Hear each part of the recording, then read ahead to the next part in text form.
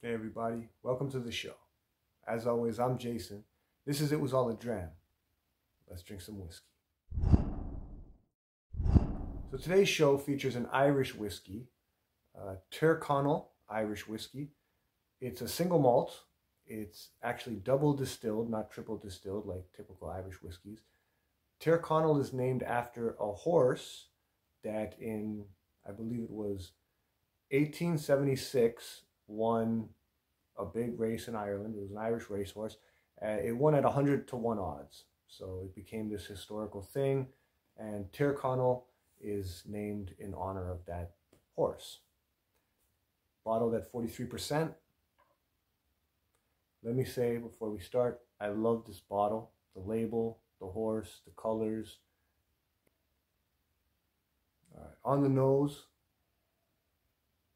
you get pears, apples, like a shortbread, a little bit of oakiness. It's definitely fruity, a little bit of honey.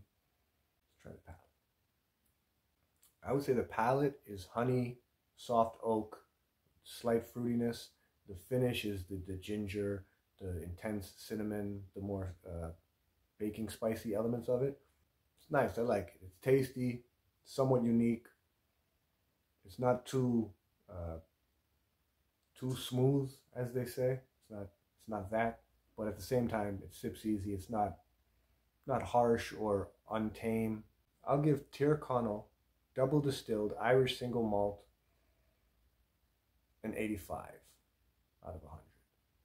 Well, that's the show, guys. Hope you enjoyed it as much as I did. As always, don't forget to smash the like button, subscribe to the channel if you haven't already, share the video with your friends, and leave a comment down below. Have you tried Tyrconnell? What do you guys think of this bottle? Do you guys like the label as much as I do? Anyway, till next time,